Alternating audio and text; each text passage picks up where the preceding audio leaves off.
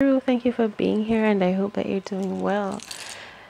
This reading will be covering the emotional body and how to heal the emotional body. What is the emotional body?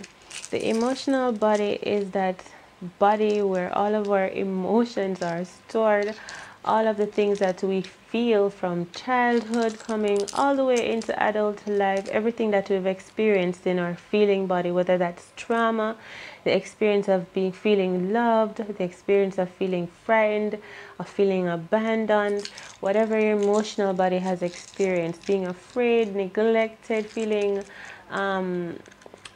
excitement, whatever you feel or have felt and experienced emotionally, that you can say energy was streaming through you when you felt that, whether it was love or fear.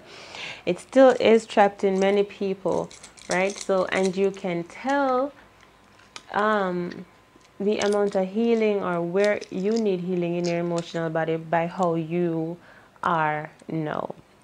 Maybe how you express yourself, how you feel about life, how you think of yourself, how you think about others. All right, the things that you're accomplishing, the things you're manifesting, what you're not manifesting, the relationships you have, the relationships you don't have. Okay, all of this can be influenced by your emotional body. Okay, because remember, we attract through our emotions. Our emotions are actually energy, and we're all electrical beings. Okay, so for example, if you have your throat area needs healing, we would say maybe as a child you weren't taught how to speak up, how to express yourself. That's just one scenario where we can say that's why that throat area needs healing. That's the emotions. Maybe you were put down, you were told to shut up and put in your place a lot. So you didn't learn how to really truly express yourself. So that needs healing. That is the emotional body that needs to be told something like, you're loved, you deserve to be heard. What do you have to say? I'm here to listen to you. What is on your mind? Let me hear you. What's going on? What are you thinking about today?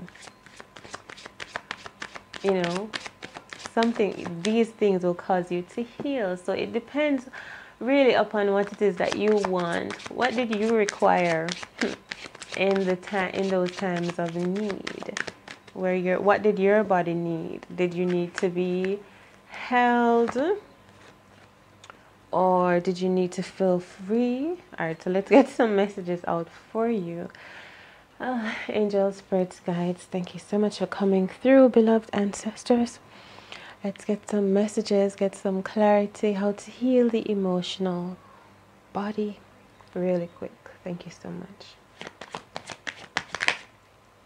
How to heal the emotional body. Wow.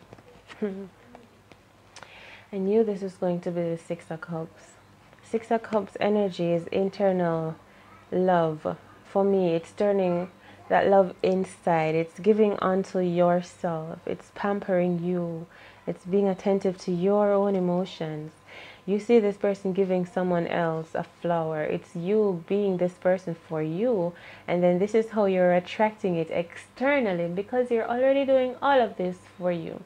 Giving yourself a nice compliment.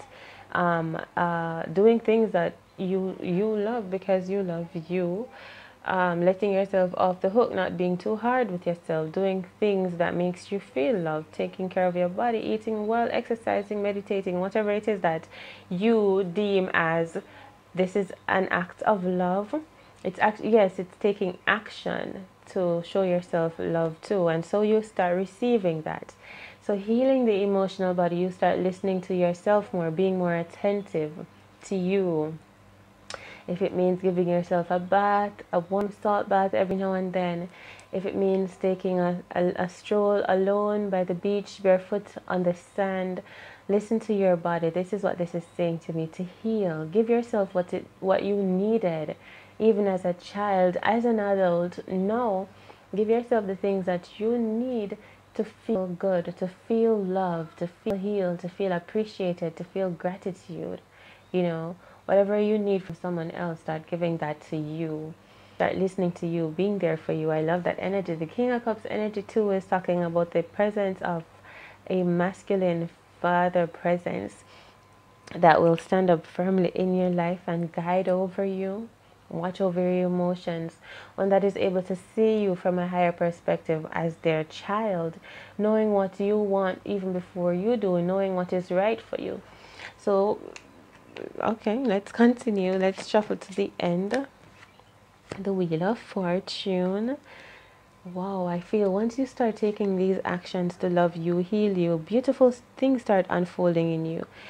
As if you begin unlocking energy channels within yourself you had no idea were within you.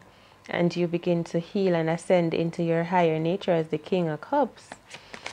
How to heal the emotional body, the Star card. Some people try to hide away from healing because it may take work.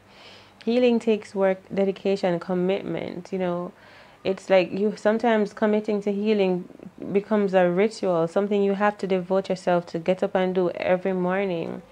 Okay, using your intuition, trusting in yourself. This is Pisces energy. I love this energy. It's so beautiful. It's telling me that you have the power within you. It's as if you realize that you have to really now turn your focus inside, moving away from viewing life externally and looking for external validation.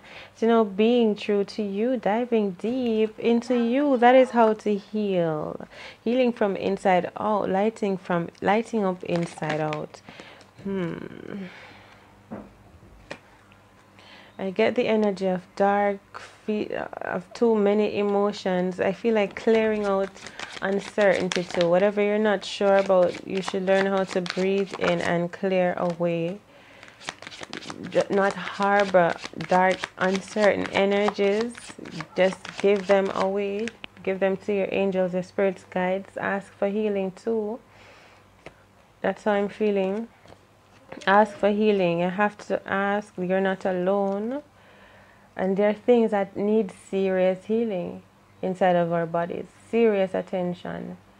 That's how I feel. It's not just, oh, I'm going to breathe and I'm going to go for a jog. There are things that we need others to help us to heal, to go through. See, there's a lot of higher arcanas up here that's telling me sometimes we need the assistance of other beings who have gone through certain things already. Whether that's spiritual beings, spiritual bodies, or that's actual people within our environments that are healers, you know, counselors or therapists or spiritual gurus. Some things really need to heal though in the emotional body. And I feel like this is a collective energy where something, and it's in the heart area, solar plexus, heart, throat chakra area. Who knows what that means, where humanity needs to heal these areas of their body. It feels like breathing and releasing old ways, old resentments. Yes, not keeping certain energies within you, releasing resentment, just releasing things. That's how you heal the emotional body, learning how to release old resentments, to find equilibrium, knowing who you are, focusing on what is good for you and what is true to you. Alright, so these are the messages I have for you on how to heal the emotional body. I hope you found inspiration here. Thank you so much. Give the video a thumbs up, to leave a compliment behind if you find the video interesting. Thank you so much for your support. Like, share, and subscribe.